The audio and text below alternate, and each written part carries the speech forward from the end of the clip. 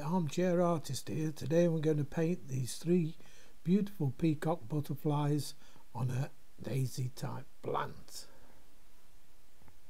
Okay, to start off with, I select a pucy horrible coloured background, but it's better than the white that glares in my eyes and tends to give them a bit of eye strain.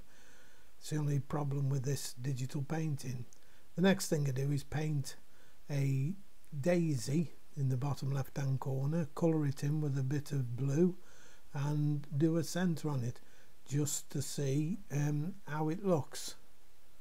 It looks okay, so the next thing to do is do a copy and paste job and copy and paste it to see how another one looks at the side of it. I want the plant that they're going on to look oval, so the two on the left look as if they're one on top of the other almost, but the one on the right I've tilted it slightly so that it looks as if you're viewing it from the side view. So that's my plan, so that when I populate the plant shortly, you'll see that it gives it a rounded effect because I can copy and paste various flowers to the left or the right and turn them round. One of the beauties of actually doing something in a digital form. So having done a couple of flowers, the next thing to do was to copy and paste each one, and they all go on a separate layer, so it means that you can move them about. You can also see that I'm doing a flower at the top which is partly opened, and that's to give it a bit of variety. And again, I'll do the same thing, that once that is painted I'll copy and paste it in various positions, and I'll also do some buds, and you'll see some buds appearing as well in various places to build up some form of the flower. So now you'll see after populating the plant with various flowers, I put in a centre stalk and then put in some more buds and a few small leaves and give it an impression of being a plant. I put quite a few leaves on, and it soon starts to look very much like a proper plant. You'll also see that on the centre stalk of the stem as it goes up, if you look about halfway, you can see that it's light on the left and dark on the right, and that gives it a cylindrical form. And I use the same method for all of the stalk and basically all of the leaves. You'll be able to see that there's a dark line down the centre. Well, it isn't so much of a dark line as the actual each side. I've taken a grunge brush with a light, very light blue colour, and I've taken that down each side of the leaf, and by doing that I leave a dark line in the centre, and then it gives the whole thing a look of a leaf.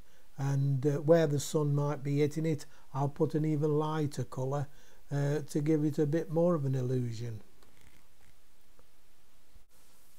Once I was happy with the flower or the plant, I decided to tackle the background. I wanted to make it look like there was more than one plant, so I just did a bit of smudging in, and then I copied and pasted the plant and put a couple of them on separate layers and altered the opacity so that when you look at it, it looks as if there's several plants that the butterflies are actually settled on.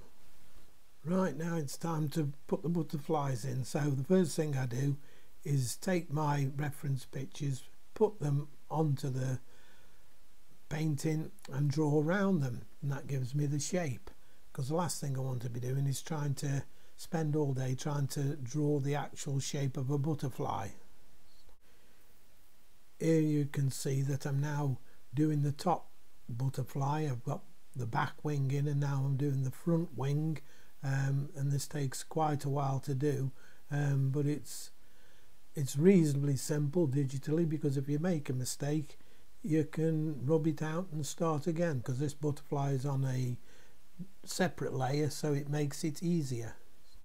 Right, now I'm going to tackle the bottom butterfly.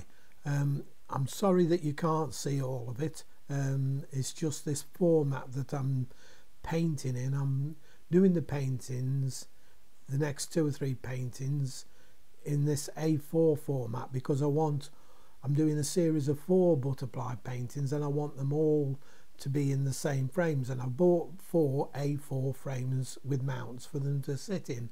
So apologies if you can't see this, me doing this bottom butterfly, but I think you'll get the gist of it, and shortly I'll be moving on to the middle butterfly, and you can see how that comes together a lot easier.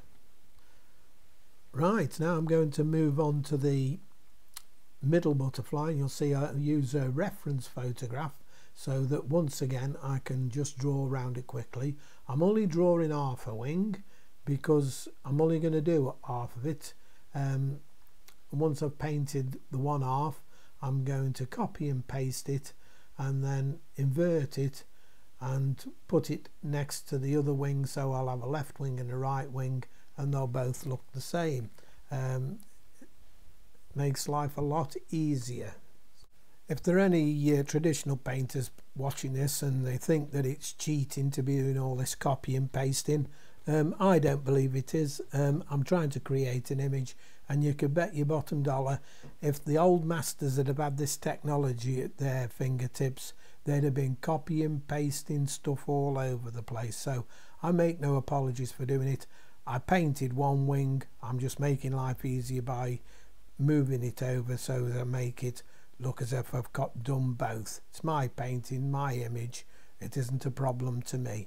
And here you can see the other wing going into place. Enjoyed me doing this painting? If you did, please like and subscribe, and I look forward to showing you the 4th one in the butterfly series very soon. Here's the image finished. I'll leave you with that. Thanks very much for watching. See you again soon.